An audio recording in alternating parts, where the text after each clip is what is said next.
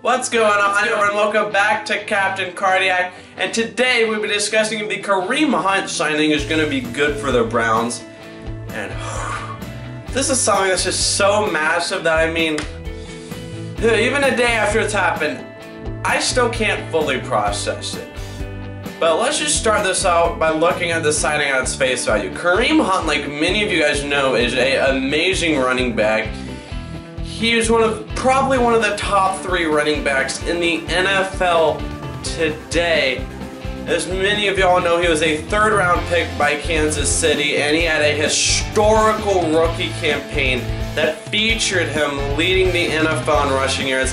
And in his 2 seasons at Kansas City, he has had close to 3,000 rushing yards. So he's definitely a very, very good running back, no doubting that. I mean, and another positive is, even if this doesn't work out, we just have him to a modest 1-year deal for $1 million, which is crazy for a guy of Kareem Hunt's caliber. But there are quite a few cons with this. The thing that caught me the most off guard is that we already have a really full backfield. We have Nick Chubb, who many, including myself, assumed would be the running back of the future. And then we also have Duke Johnson, who's one of the NFL's premier receiving running backs. So it begs to question if maybe there's questions in the organization about either one of those. But it's just gonna be weird because depending on his suspension, which is the make or break of all this, like if he's just suspended for 4 games, which probably won't happen, I mean, then this could be a steal. But if he's suspended for the whole year, then, well, we got bamboozled, to say the least.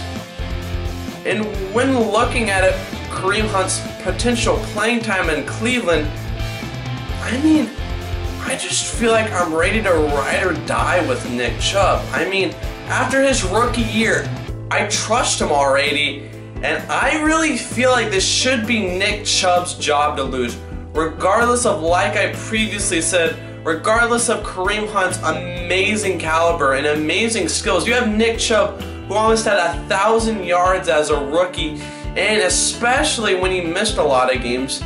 And Nick Chubb's explosiveness is off the charts. He can make big runs out of nothing. As many of you Browns fans should know, he currently owns the longest run in Cleveland Browns history.